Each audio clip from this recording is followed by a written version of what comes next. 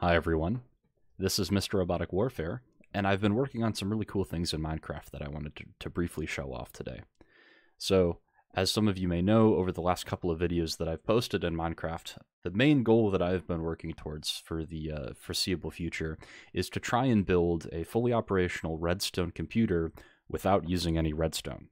Said more concisely, what I'm trying to do is I'm trying to build an entire redstone computer based solely upon observers and rails as the main way of doing logic. Pistons as well, but that's kind of a corollary. So over the past couple of videos, I've shown off some of the things that I've been making. The first is what you see here, which is a 4-bit carry look-ahead adder. Then that was later expanded to 8 bits. And then what I did after that was I went through all of these different kinds of logic gates that I've designed. And what I wanted to do is actually take these logic gates, because this uses pretty much a completely different system than these logic gates. What this relies on is essentially using redstone blocks to do a lot of the different kinds of logic functions, primarily using redstone blocks to do an AND gate. So you can look at this right here, you see these two rails are connected. This is essentially a 2-input AND gate, where once both of the rails are retracted, this rail will then turn off and send a pulse.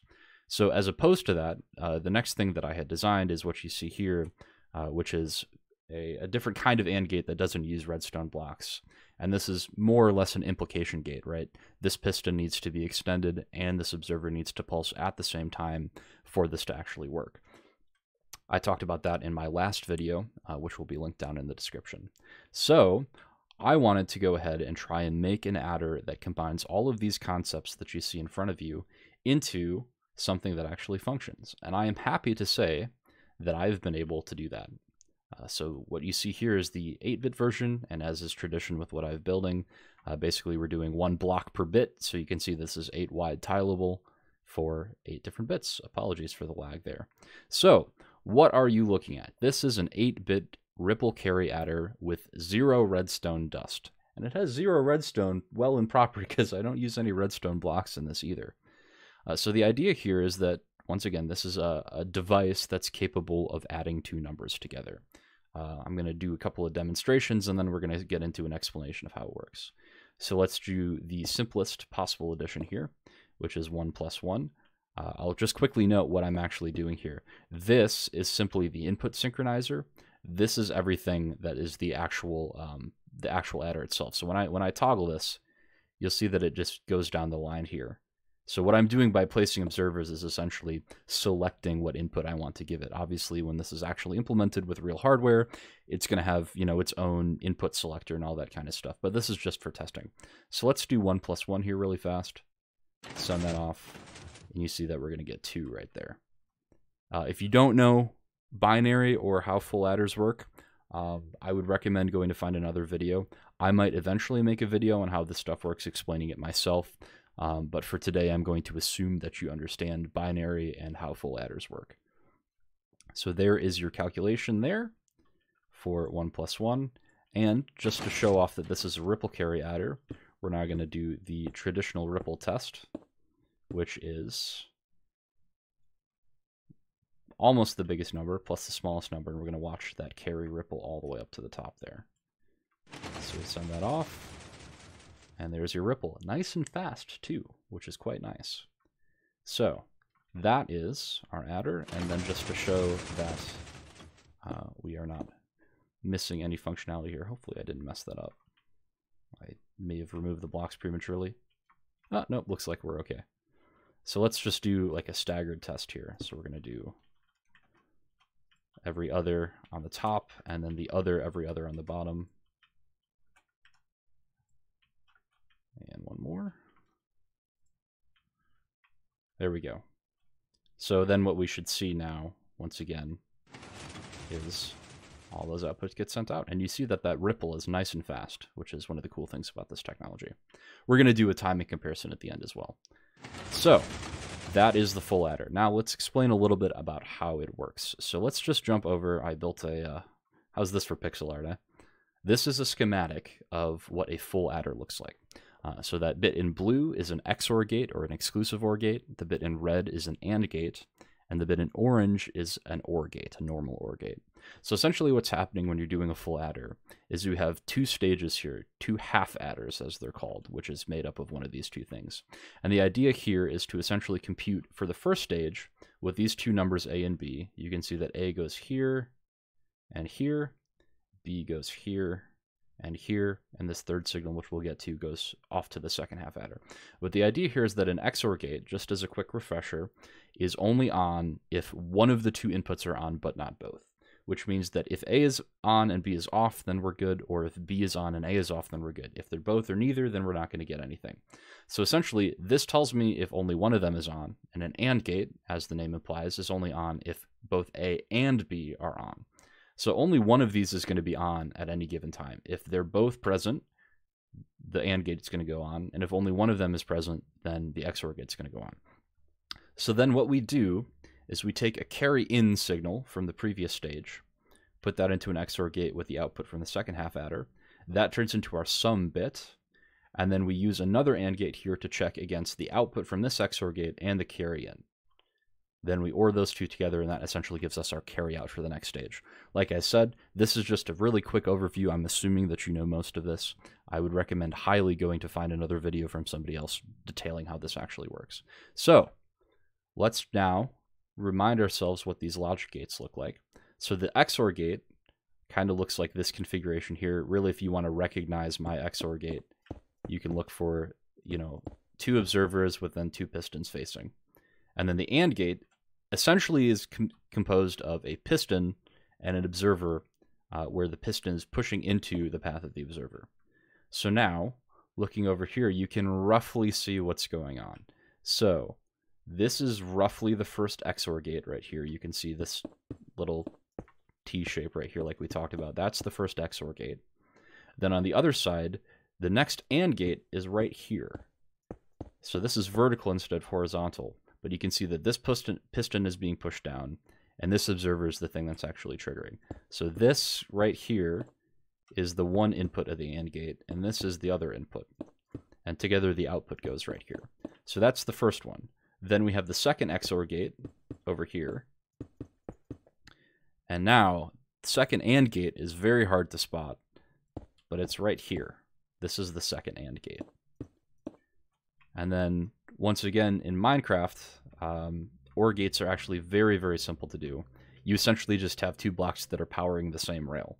So it could essentially look like anything, but in this case, all of the OR gates are kind of wedged in the middle here. And this is really where the magic happens right here. This whole super dense mess of stuff right here is all of the carry logic.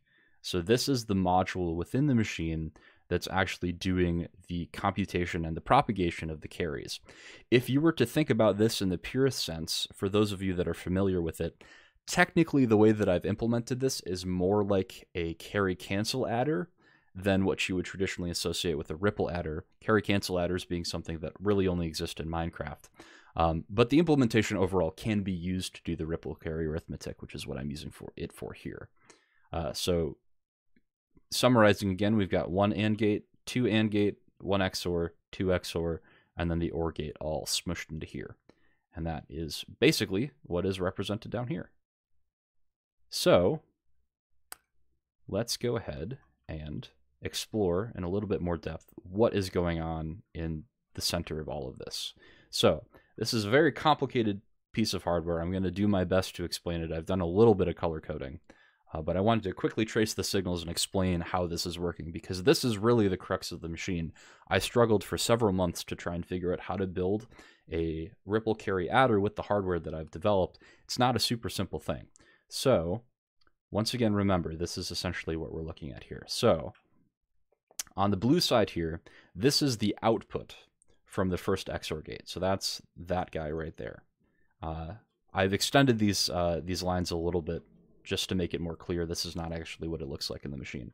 So we've got our XOR output there and our first AND output there coming into the machine here. So what actually needs to happen? Let's just trace this carry for a second. So the lifetime of a carry is it goes in to this XOR, right?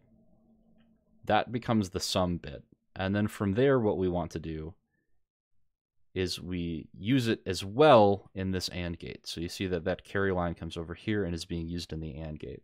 So this AND gate is the special one. This is the thing that's actually doing the carry math.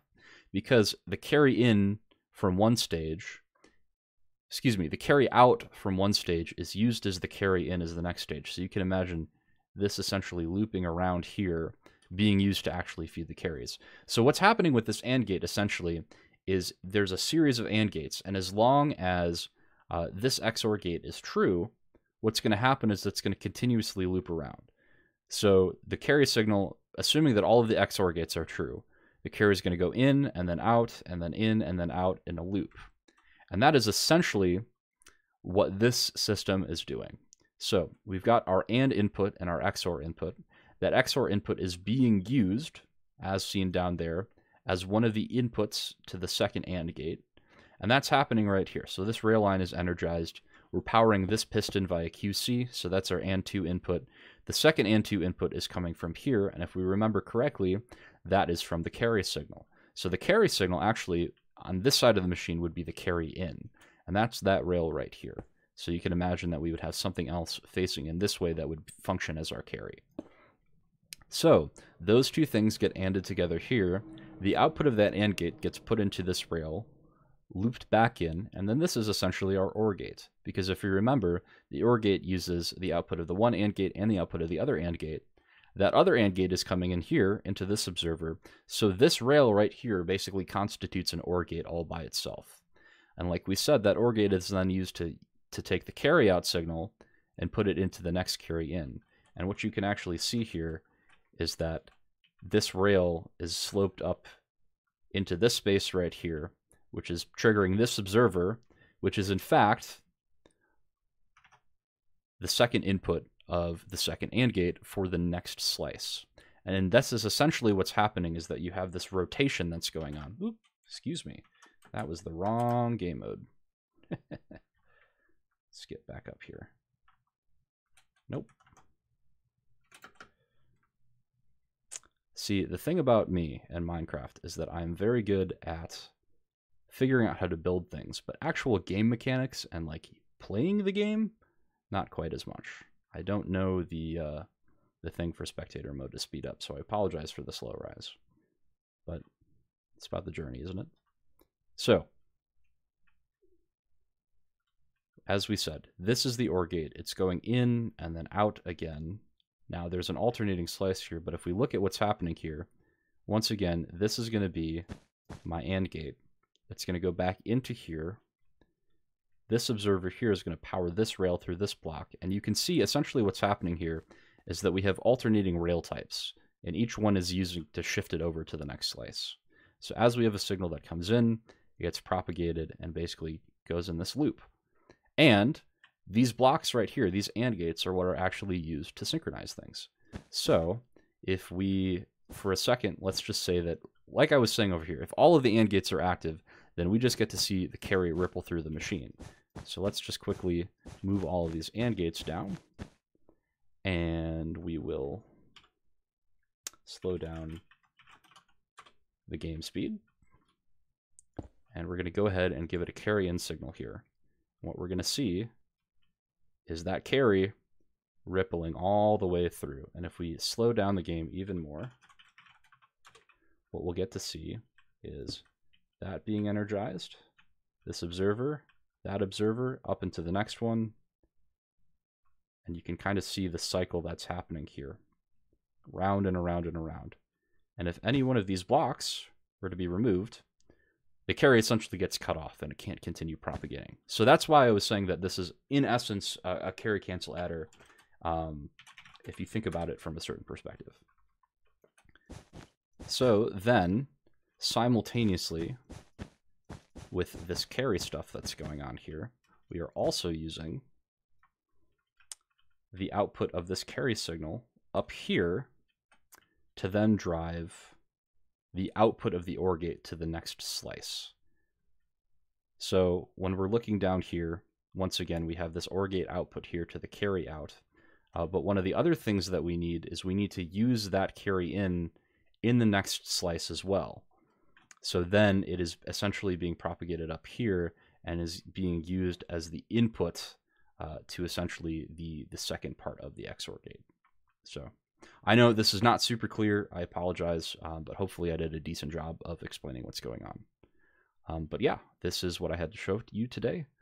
The 8-bit ripple carry adder. Obviously, this can be stacked as much as you please. You would probably get some issues, though, after a while because of the delay that's incurred by doing a ripple carry. So, speaking of delay, let's talk characteristics here. So, I'm going to go down to my 4-bit carry look-ahead adder. So, one of the cool things about carry look-ahead adders is that they are constant time devices, which means that no matter what computation you're doing, it's always going to take the same amount of time. So the two tests that I'm using here for these guys are 0+1 and 7+1. What I essentially mean by that is just a single bit propagating through the machine and doing that full carry test like we did earlier. So for this machine, for 4 bits, it is a 24 game tick computation, or 12 redstone ticks, 24 game ticks to do any computation on this machine. So if we were doing just the single bit here,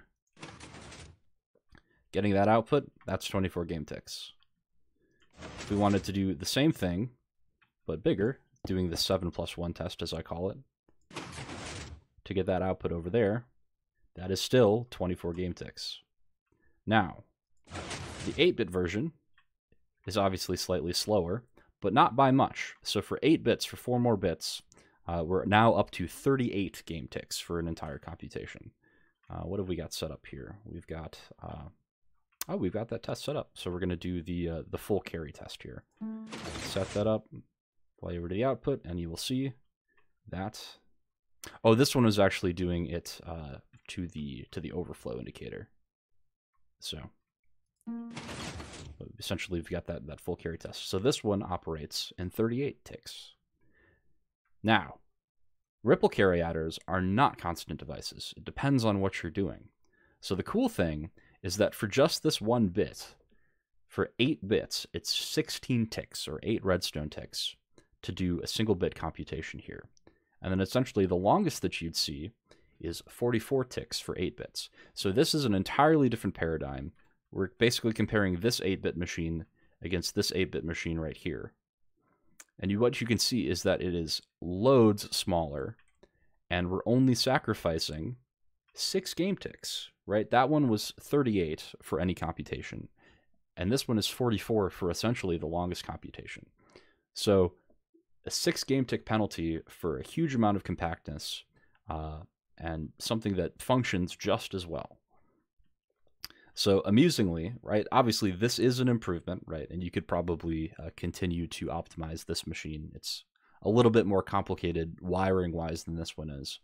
I guess they're both complicated in their own ways, but this one is more about making things fit. This one is making sure that you get the signals to the right place. But they're entirely comparable adders, entirely comparable devices, and this is essentially what I'm going to be using to inform my designs moving forward. So that's what I had for you today. Let me know in the comments if you have any thoughts or questions about this. I'd be happy to answer. And next time, we will start looking at what's over there and what's over here. Cool. All right. Thank you much.